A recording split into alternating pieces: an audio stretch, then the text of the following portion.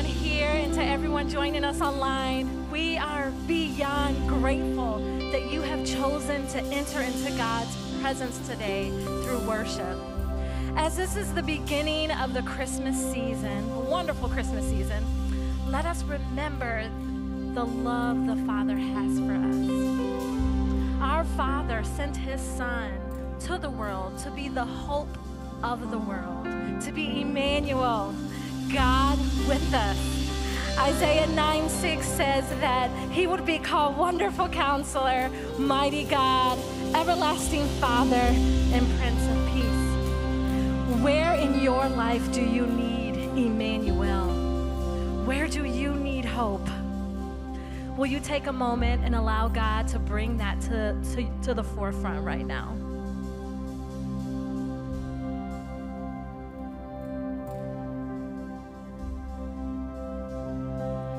Let us pray and invite God into this morning as we begin. Dear Father, we thank you for sending your Son. Thank you that he is our hope. Father, we thank you for the season and for the wonder and joy that it brings.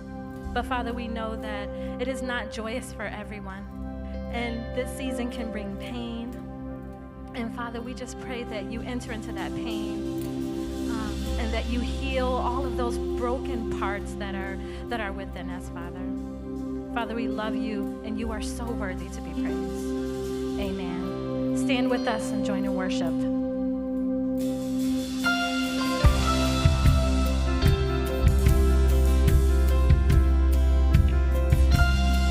Are you ready to worship this morning? Sing Breaking Through. The silence with glory in the highest, the hope of all creation, resting in his mother's arms. Let's sing a song on the horizon, ringing through the heavens.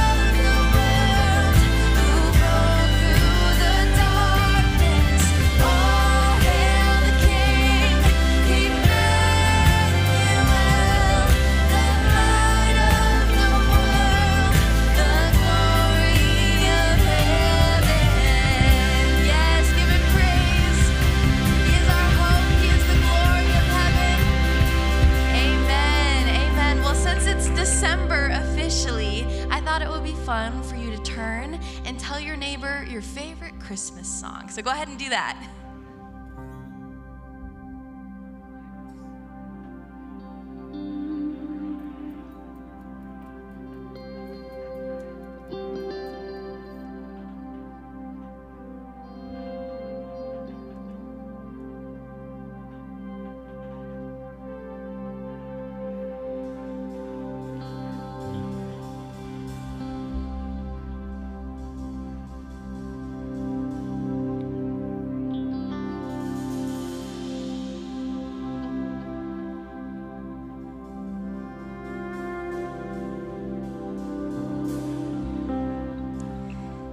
Lamentations 5:19 says this, "But you, O Lord, remain and reign forever. Your throne endures from generation to all generations." Do you know that the Lord reigns this morning? The Lord reigns this morning, so let's give him the praise that he is due. Amen? Amen, church. Sing in the bleak.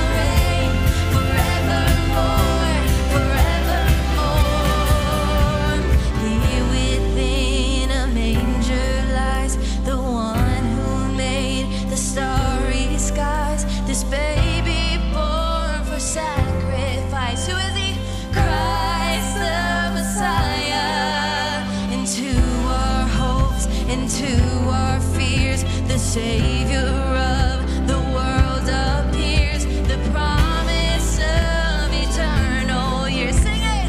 Christ the Messiah, the King, and he shall reign forevermore. Come on, church!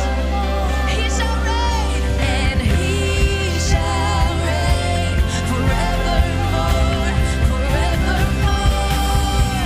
And he shall reign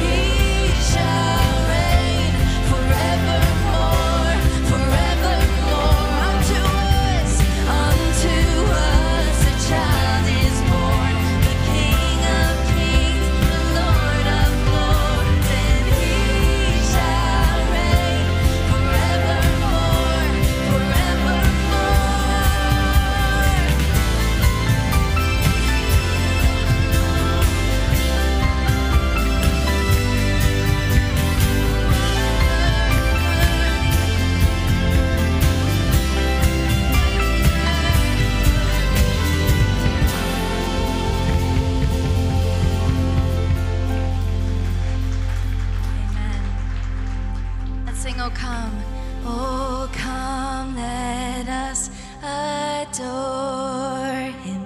Oh, come, let us adore him. Oh, come, let us adore him, Christ the Lord. Come on, sing it with everything you've got. Oh, come. Oh, come, let us adore him. Oh, come, let us adore him. Oh, come, let us adore him, Christ the Lord. For you alone are worthy, God. For you alone are worthy. For you alone are worthy. For you alone are worthy, Christ the Lord. We're gonna bring it up. We give you all. We give you all the glory. Come on, sing it to it. We give you all the glory. We give you all the glory, Christ the Lord. We give you all the glory. We give you all the glory. We give you all the glory. It's all yours. We give you all the glory, Christ the Lord. Oh, come, let us adore. Sing it. Oh, come, let us adore him. Oh, come, let us adore him. Oh, come, let us adore him, Christ the Lord. That's our King. Amen. Amen. Hear the word of the Lord from Psalm 34.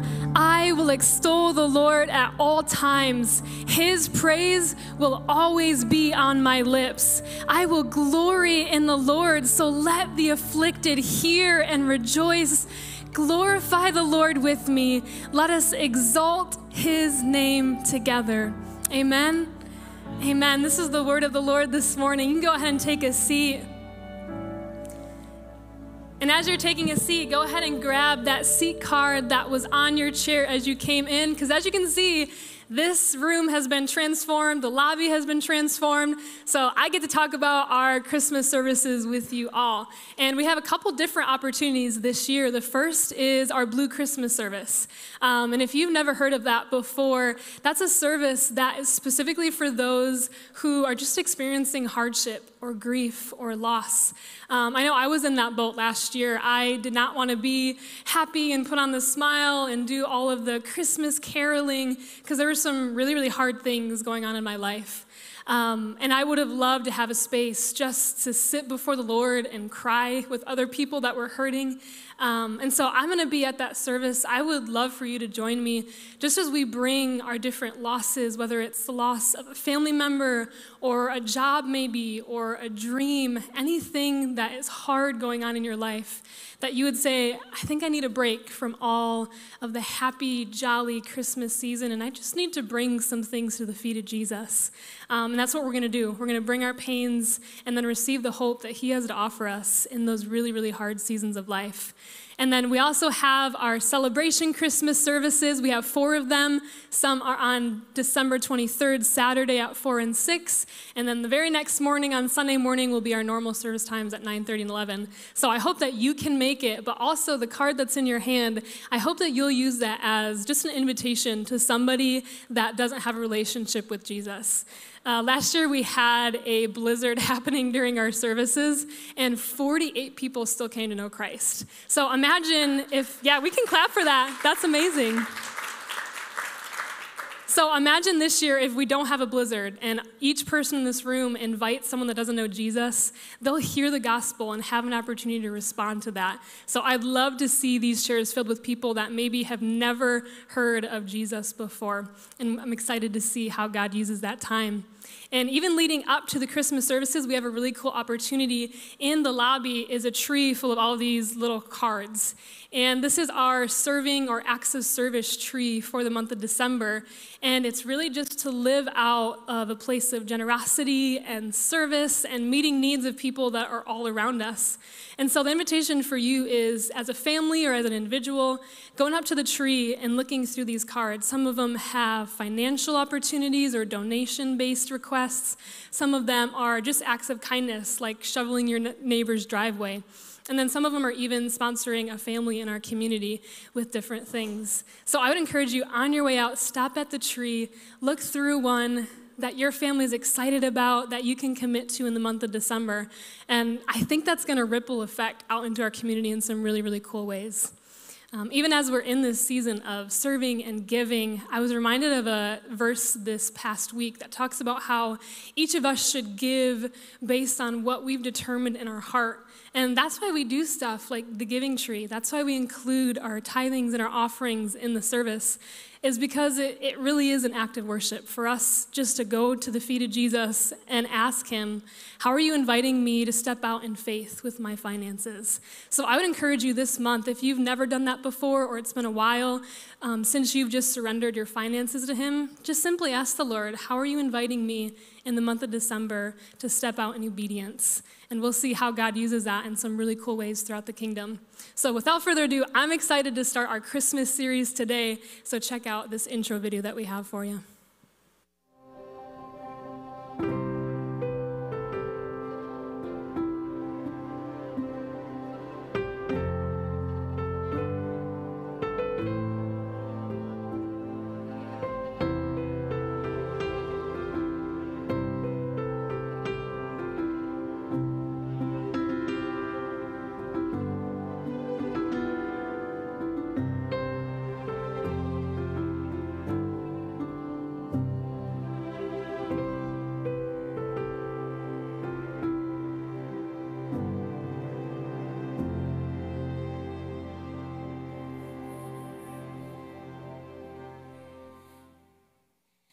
Well, hey, good morning, everybody. It's just good to see all of you. Good to see all your faces. Thank you for joining in person today, but also welcome to you if you're joining and watching online. So excited for what we get to dive into and jump into today. I get to talk about hope, and hope's a funny thing, isn't it? Anybody ever been taken on a roller coaster by this thing called hope before? Hope and Lions fans, you ought to raise your hands in this. Come on, you are riding the hope wave right now. Right? Hoping, waiting. Hope implies hardship. It implies waiting. But this time of year, too, I mean, when we get parties and you think about presents and stuff, I mean, hope takes us on a variety of different experiences and emotions. What I think of is like a white elephant gift. You know what I'm talking about? Like a white elephant party. If you've never done one of those before, it's where everybody buys something that's approximately worth the same value. But you know, if you actually want like a good gift out of this thing, you will be the one that's disappointed. A white elephant gift, this is where all the gifts happen. So we go into this for my family. Our family lives in Wisconsin, part of it. So Shannon and I were driving out last year for Christmas, and we forgot to pick up a white elephant gift. And we always want to like spice it up and change it up. And by we, I mean I. So I like to stir the pot. So I got this idea. About an hour away, we had to stop and get gas. And I walked in the gas station, and I went, I'm going to buy a bunch of scratch-offs. I think this is going to be hilarious. So I'd never bought a lottery ticket before. I just went up and went, I need like $20 worth. Like, is there a good one to get? And she goes, I don't know. I was like, just You pick. I don't know. So she prints off 4 or 5 of these lottery tickets, and I get in, and Shannon looks at me, my wife, and she goes, "Are you serious right now?" I was like, "It's for the white elephant gift. This is going to be awesome." And she goes, "Your family can't handle that." And I started driving, and I started thinking about those words. I was like, she's right. $1 million will destroy my family. I don't know about you guys, but I mean, if $1 million, you add $1 million into that type of equation, my family is fragile enough. You add $1 million, especially in the wrong person's hand, my family's over. We're never going to celebrate anything together again. So my mind just starts racing, right? Hope, right? It's like hope. I hope the game is fun, and then I hope, we get a winner, and then I hope maybe we don't get a winner, and then I hope the wrong person doesn't get. Hope is taking me on this roller coaster. So we get to the place where we're staying, we walk inside, we put the boys to bed, and before Shannon can even come down, I race down the stairs, I grab a quarter, I scratch off all of the tickets. I was like, my family can't handle it. And so I'm scratching, I'm like, I'm sparing my family division, dysfunction, anger, hatred. I scratched all of them up to make sure there was not a good winner in any of them. I looked, I went, no, there's like $15 of winnings. I put it in a bag, and that was my white elephant gift. True story. The best part is when our family is doing the white elephant gift, and my little cousin got it, and she opened it up, and she goes, "Lottery tickets, are these scratched off already?" And I went, "Yes, they are. You have no idea what I just spared everyone here for. There's $15 in there. You be quiet." And she's like, "Okay." Hope. Hope is what we're going to talk about. Isn't it funny how hope, it can bounce from thing to thing to thing. What we hope for can change. It can change in an instant, but hope implies hardship, doesn't it? Hope implies that we're in a season, or we're in something, we're in a circumstance that maybe isn't the way exactly that we would like it, but we hope that it can get better, or we hope that it can change, or we hope that something can turn out for better, even if the circumstances or the limitations that we're experiencing right now may tell a different story. So here's the funny thing about hope. Hope is something that all of us experience. We all know what it's like. It's common to every one of us, but it is always paired with waiting. Anybody here love to wait? Waiting's awful, isn't it? It's hard. It's painful. It's that season where it's like, man, I'm hoping for a change. I'm hoping for an outcome. I'm hoping for a positive health result. I'm hoping for a positive pregnancy test. I'm hoping for an income raise. I'm hoping for something. But the state that I am in right now is silent. The series that we're diving into right now, it's a series called The Spirit of Christmas. And it looks at the role that the Holy Spirit played in the Christmas story. But the person that we're going to look at today, his name is Zechariah. He's a man that was familiar with waiting, but he's also a man that was familiar with hope. And Zechariah had waited years and years and years, decades even, for a child and never got it. Check out this story if we read it together. This is Luke chapter 1, verse 6. It says, Zechariah and Elizabeth were righteous in God's eyes, careful to obey all of the Lord's commandments and regulations. They had no children because Elizabeth was unable to conceive, and they were both very old. One day, Zechariah was serving God in the temple, for his order was on duty that week. As was the custom of the priest, he was chosen by lot to enter the sanctuary of the Lord and burn incense. While the incense was burning, a great crowd stood outside praying. So Zechariah won the lottery. Like that's literally what happened in this story. There was a lot, right? A lot would be cast, and Zechariah was a priest. So there were a group of priests, many priests, and they would be selected one time of year. There'd be one specific priest that would get selected, and his role was to go inside the temple, inside the most holy of holies, the holiest place, the place so sacred and so set apart, so righteous, so perfect. It was where the presence of God was. And if you did not have a reason for being in there, as in once a year somebody would be allowed, if you would go in without invitation or outside of the ritual that was set apart, you would die. That's how sacred this place was and holy this place was. So once a year, one person would be selected. They would walk into the holiest place in the temple, and they would burn incense. And what that priest would do is offer a prayer, not for themselves, not for any personal ambition or desire. That priest would function as an intercessor for the entire nation. So Zechariah was chosen. He was chosen by lot. And he walks into the temple. He's the last piece, and it says there's hundreds of people that are outside of the temple, and they're all waiting, and they're all praying because they know this person is praying for them, and especially for the Messiah. There would have been 400 years that had already gone by of silence, where the people knew that a Messiah was promised. They knew that God had orchestrated everything so in a way that there would be a Messiah, he would be promised, he would be delivered, and the Messiah would be for the people. And so when the priest would go in, he would undoubtedly be praying, God, please send us that Messiah. But that period of waiting that they were in as a nation was the period a lot like the period of waiting that Zechariah and Elizabeth had been in. Season after season, after season, after season, hoping for something incredible, hoping for an answer, hoping to finally receive the thing that was promised, but yet waiting. If we keep reading, it says this in Luke chapter 1, verse 11. It says, while Zechariah was in the sanctuary, an angel of the Lord appeared to him standing to the right of the incense altar. Zechariah was shaken and overwhelmed with fear when he saw, but the angel said, don't be afraid, Zechariah. God has heard your prayer. He says this, your wife Elizabeth will give you a son, and you are to name him John. You will have great joy and gladness, and many will rejoice at his birth. Zechariah has an unbelievable encounter. I mean, remember I told you, no one else would be permitted in this space. So here's Zechariah, and he's ministering before the Lord, and he's praying for the people, and he's praying for the Messiah, and then right in front of him stands an angel in all of its glory, an angel, a messenger of the Lord. And it says Zechariah was terrified. Of course he was. He was terrified.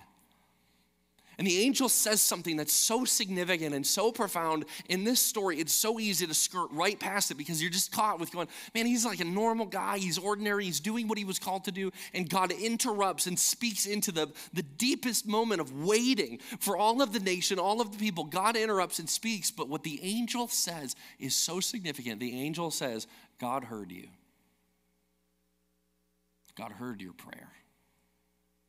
God has heard your prayers. Your pleas with your wife. The tearful nights, the waiting, the disappointment, month after month after month after month for decades. When Zechariah maybe questioned the goodness of God or questioned, does God care or does God listen? Is God close or is he far? The waiting and the waiting and the waiting and the roller coaster of emotion that comes with it. The angel speaks to Zechariah, says, don't be afraid, but I want to tell you this. God hears you. Isn't that such a powerful truth? That regardless of what season you're in, regardless of what hardship you're enduring right now, regardless of the question that you desire to be answered, regardless of the child that maybe has run so far away from you or your family or the church or God, regardless of the season of question around your health, regardless of the season of life that you're in, wondering what's next or is this all there is, regardless of the season or situation that you're in right now, the truth is that God actually hears you. That he hears your prayer. That he's a lot closer than you might think he is. The story continues. It says, for he will be great, talking about the son that will be gifted to Zechariah, for he will be great in the eyes of the Lord.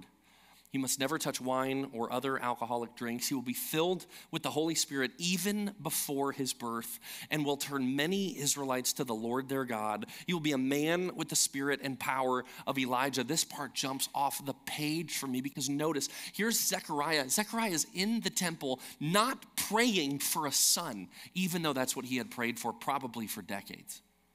He's not praying for a son. He's praying for his country. He's praying for his people, the people of Israel, God's chosen people. He's praying for them and praying that God would deliver the promise that he had promised centuries earlier. And here's what God says. He says, I'm not just going to give you a son. I'm going to give you a son that will turn many Israelites to the Lord their God. I'm going to give you a son that's going to turn the affections and the attention and the desires and the hopes, not to themselves, not to politics, not to the country, not to anybody else, but the Messiah. It gives me goosebumps just thinking about it. God speaks to Zechariah and he says, your son will turn people's hearts to the Lord. He's going to direct their attention to them. And he keeps going. He will prepare the people for the coming of the Lord. He will turn the hearts of the fathers to their children, and he will cause those who are rebellious to accept the wisdom of the godly. Zechariah would have known something when the angel said this that you and I might not know. These were basically the last words that were spoken through the prophet Malachi before the 400 years of silence. So the last words the people heard, the last ones they know, the last ones that they were sitting with and dwelling on, go something like, he's going to turn the hearts of the fathers to their children, and he will cause those who are rebellious to accept the wisdom of the godly. When the angel quotes this, it is as if he is saying, God is merely picking up the pen and starting right where he left off. It's powerful. And he goes, Zechariah, I choose you. You're going to play a role. You're going to play a part. Here's what I'm going to do for you. Imagine the roller coaster of hope that Zechariah is riding right now. The roller coaster of getting selected, and then fear, and then you're in the temple and you have peace, and then you're terrified, and then you hear the word that was given through the angel to you from God himself. I mean, a roller coaster. Here's why I love this story so much, is it's actually so relatable. Zechariah is just a normal guy. He's just ordinary. He's just doing what he was called to do. He was waiting. He endured a significant season of hardship and of pain. And he was accustomed to waiting individually, waiting as a family, waiting as a nation. So the question I have for all of you that would be similar to what we could have asked Zechariah is this, is what are you hoping for right now? If you look at the season that you're in, what are you waiting for? Maybe it's been a period of silence. Maybe it's been a period of questions. Maybe it's been a season of unknown. Maybe it's just been a season of hardship. What is it that you're actually hoping for right now? If you're anything like me, this is an easy question to answer and then a hard question to answer. I like asking these types of questions. I don't like answering them. Last night I was sitting in here and I kept coming back to that question, what is it that I'm hoping for? What is it that I'm hoping for? What is it that I want? And for you, maybe it's something like this. Maybe the lottery ticket thing connects with you and you go, you know what the lottery ticket stands for? For me, it's a new life. It's a restart. It's a relief. It's an escape to get away from what I'm experiencing right now. Maybe it's a wedding or an engagement. Maybe you desire a partner or a spouse or somebody to do the rest of your life with. Maybe for you it's like a check or a bonus or a surprise, something that translates into financial security. Maybe it's a pregnancy test, a positive one. Maybe you can so relate to Zechariah and Elizabeth saying, I've lived that life, I've been on that journey, we're in that journey right now. And it's been question after question. It's been unknown after unknown. It's been no after no after no. And so the season that we're in right now is just waiting. Maybe it's a health test that comes back all clear to say, stamped, you're good, you're free, you're in remission. Maybe for you it's peace. Peace in your family, peace in your marriage, peace in your mind. What is it for you?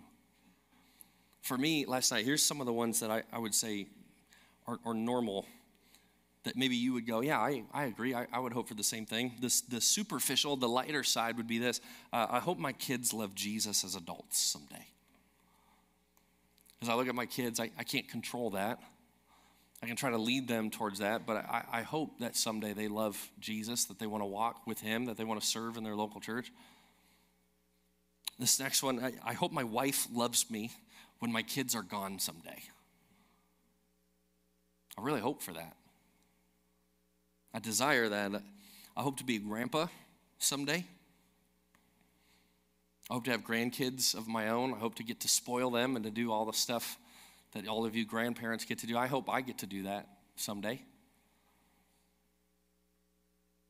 This last one, I hope to have enough money to retire someday. That one connects deeper for me. Here's some of the deep stuff, though. I wrote, I hope my neighborhood is peaceful, because it hasn't been this year. You know, where we live, we've had police out. We had police out 4 times in a matter of 2 weeks. It's created what a home as a refuge should be. It's created the opposite of that.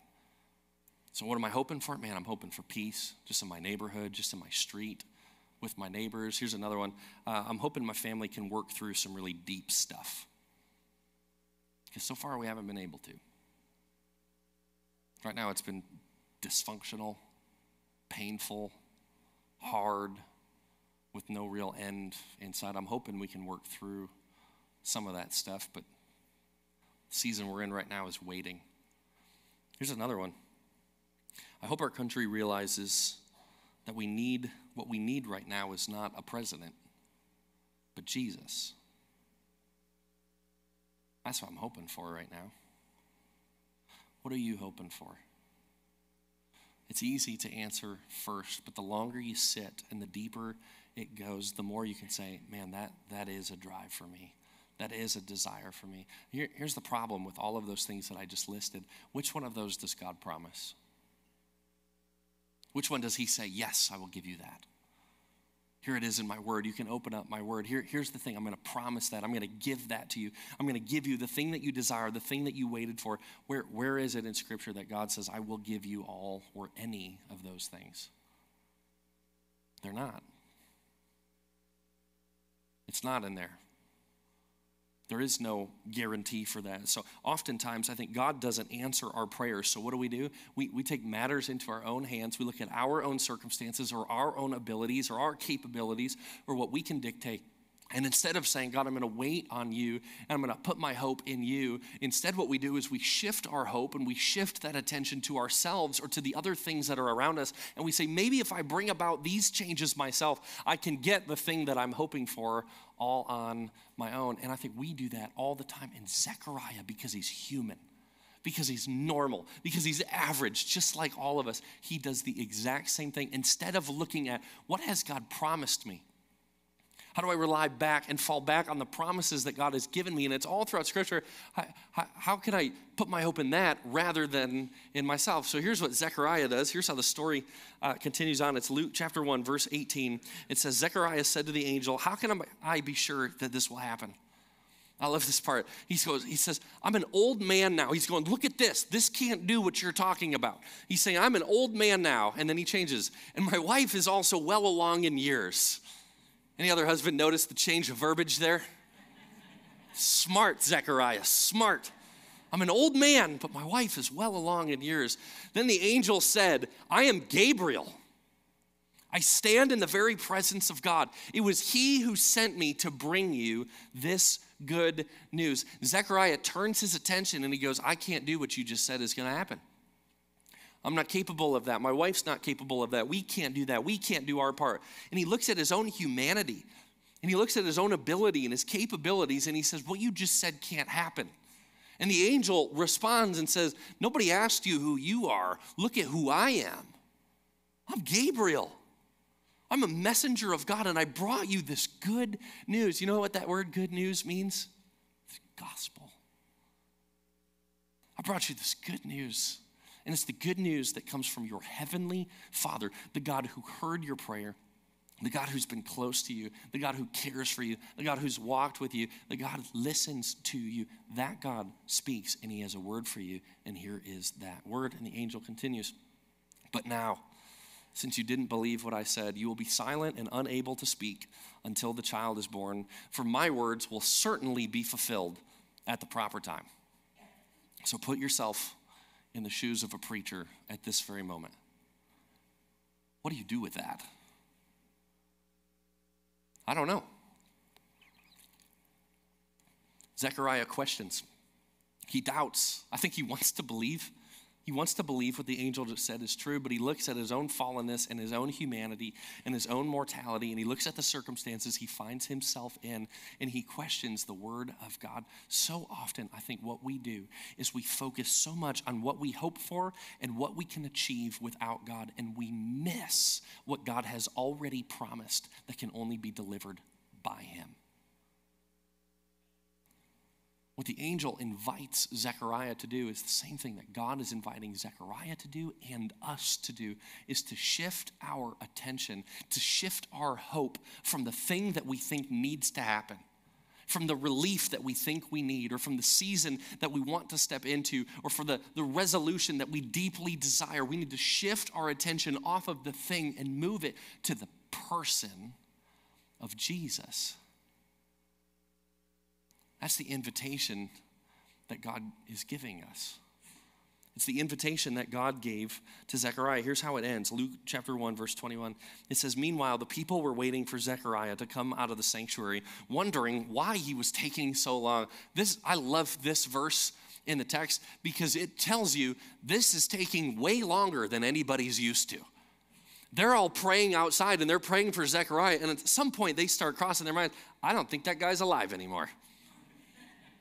Think about it, because they're waiting and they're waiting and they're waiting and they're waiting, and no Zechariah. And you start praying, but then you start thinking, you know what I'm talking about? Where you're praying, but you're going, God, I just pray for him and pray that he would be alive. But if he's not alive, I pray that we would find it soon so we can stop this whole thing and move on. I don't know what's going through the people's heads, but it says the people were waiting for Zechariah to come out of the sanctuary, wondering why he was taking so long. And then when he finally did come out, he could not speak to them. They realized from some of his gestures and his silence that he must have seen a vision in the sanctuary. When Zechariah's week of service in the temple was over, he returned home. Soon afterward, his wife Elizabeth became pregnant and went into seclusion for 5 months. "How kind the Lord is," she exclaimed. "He has taken away my disgrace of having no children." Hope. See the roller coaster of emotion. Imagine what it must have been like for Zechariah to have this unbelievable encounter with an angel a year before Jesus even enters the scene. An invitation to be a part of God fulfilling the biggest and most important promise he ever made to humanity, not leading them to a circumstance that is better, leading them to a person. And the person is their own son, Zechariah. When God speaks to him, he says, I'm going to give you a son circumstance. But the intention of the answered prayer for his son was to point to the ultimate son, the Son of God. God was inviting Zechariah, just like he invites all of us, to shift our hope, to move our hope from the thing to the person of Jesus. Said differently, I would say it just like this. The greatest hope that we have is the person of Jesus. Not a better season, not a clear diagnosis, not a child, not relief, not no more suffering, not peace, not just Jesus. The greatest hope we have is Jesus. If you notice, we have this candle up here. It's called an Advent candle. And each week we'll get to light a different one because all 4 of these candles represent something differently. But the first one that we get to light today represents hope. And ultimately it'll move us to the person of Jesus, to focusing and centering on the person of Jesus. As we close today, I want to ask you before we go into our closing worship set, it's just what are you hoping for right now? What do you find yourself waiting for? What do you find yourself longing for? Maybe it's for you. Maybe it's for a spouse. Maybe it's for a child. Maybe it's for a job. Maybe it's something financial related, health related. What is it that you are actually hoping for right now? What are you asking God for right now? The second question is this: how is Jesus inviting you to place your hope in him? How is he inviting you into that? How is he inviting you to shift your focus not from a thing, but to the person of Jesus? Jesus is the greatest hope that we've ever been promised. He was promised. Jesus, he promises to be with us, as we're going to sing in a second. Emmanuel, God with us. That was a promise that God made, and it was fulfilled in the person of Jesus. Jesus promises total forgiveness and grace. That was promised. Greatest hope you can have is in him. He promises a future with him. He promises that he defeated death. He defeated it on the cross. Jesus offers freedom from sin and from darkness and from addiction. Jesus offers it. It was promised to us. It was promised to his followers. Jesus can fulfill that. The greatest hope that we have is in the person of Jesus. Jesus promises that he will love for us. He will love us and care for us deeply. Promises to hear our prayers, to be close, to be proximate. He's the greatest hope that we could ever ask for. He's a proximate God that hears us. So how is Jesus inviting you to place your hope in him? I have two verses I wanted to read just as we close, and then we can just sit in a time of prayer. First one is this. It's Psalm 147:11, and it says this: "The Lord delights in those who fear him, who put their hope in his unfailing love." I love that verse. The Lord delights in you. He's overjoyed with you. He's just so proud of you when you move your hope from a thing to the person of Jesus. The second one is this. It's Lamentations chapter 3, verse 21. It says, "Yet this I call to mind, and therefore I have hope. Because of the Lord's great love, we are not consumed, for his compassions never fail. They are new every morning. Great is your faithfulness."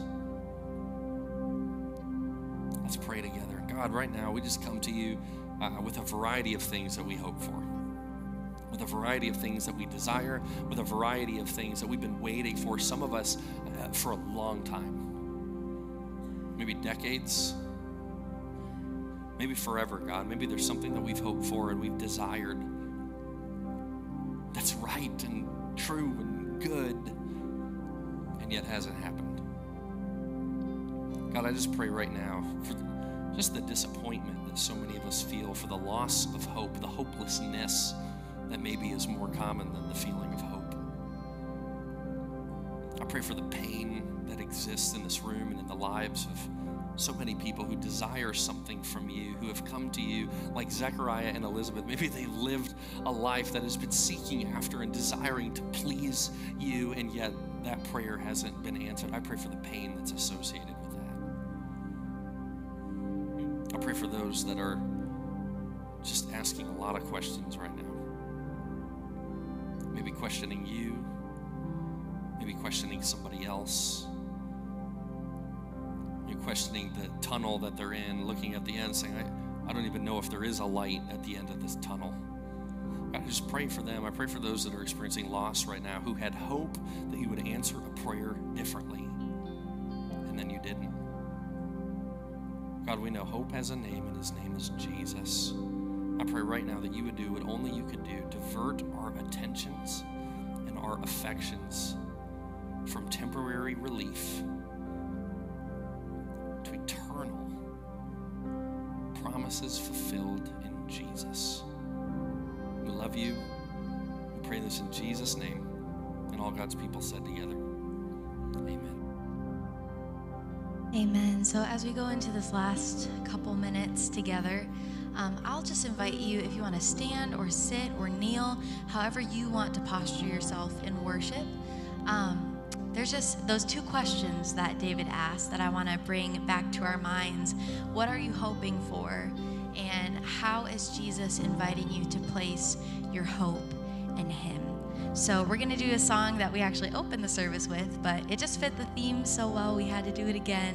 And so sing it, listen to it, pray just in that spirit of hope has a name, and his name is Emmanuel, and he wants to meet you today. So let's worship.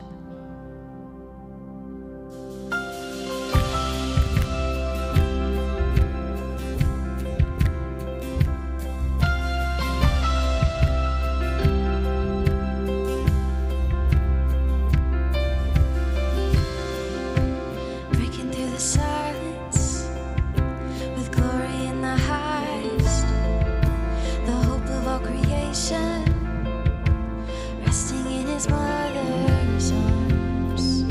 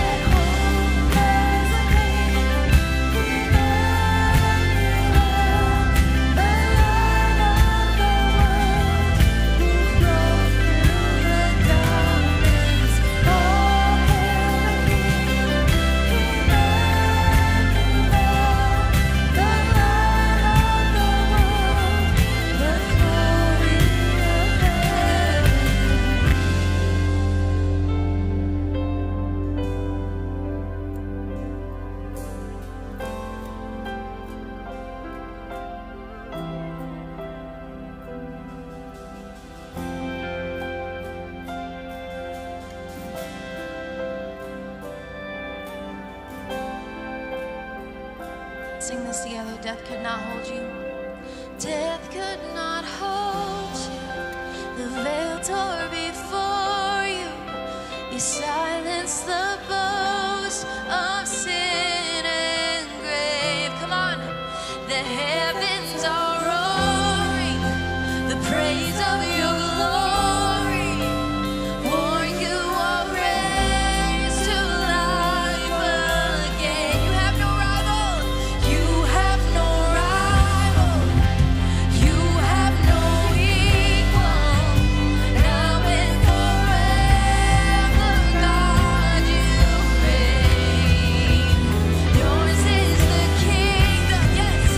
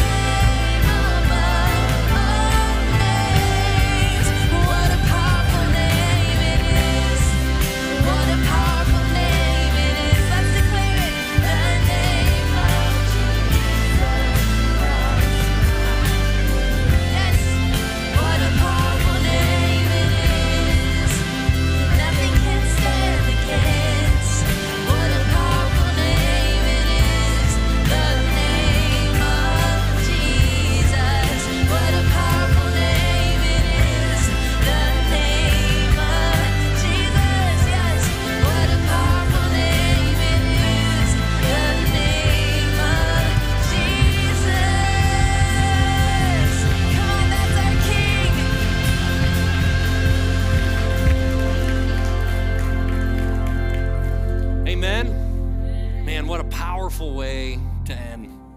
So, hey, two quick things as you leave today. The first one is this. Courtney mentioned the trees that are out in the lobby.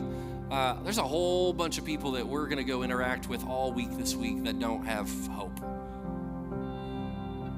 Those trees are an opportunity for us to grab one of those tags to go be the hands and feet of Jesus to a world that is so desperate for him, whether they realize it or not. So as you leave, if you want to grab one, some of those are time-based. It's just sacrificing and spending some of your time to invest in the kingdom of God through other people. Others of them are financial-oriented. It's just an opportunity to bless those that are around us in Jesus' name this Christmas. But it leads to the second one is this, to invite people to come experience and come meet hope. Hope has a name. His name is Jesus. It's who we were just singing to. So grab that card and remember that card's not for you. That card's for somebody that you live next to. It's somebody that you work with. Maybe it's a family member, somebody that's at home with you that maybe hasn't been at church in a long time. Maybe they don't have a relationship with God. Who needs hope right now that you can invite them to be a part of the kingdom of God? So I want to invite you, if you want to extend your hands like this, it's a posture of reception. We love to close here with a benediction at Frontline, so it just means blessing. I just want to bless you on your way out. So brothers and sisters of Frontline Church, may the God of hope fill you with all joy and peace as you trust in him, so that you may overflow with hope by the power of the Holy Spirit. Go in peace. In Jesus' name, and all God's people said together, amen. Love you guys a lot. We'll see you next week for part 2 of Spirit of Christmas.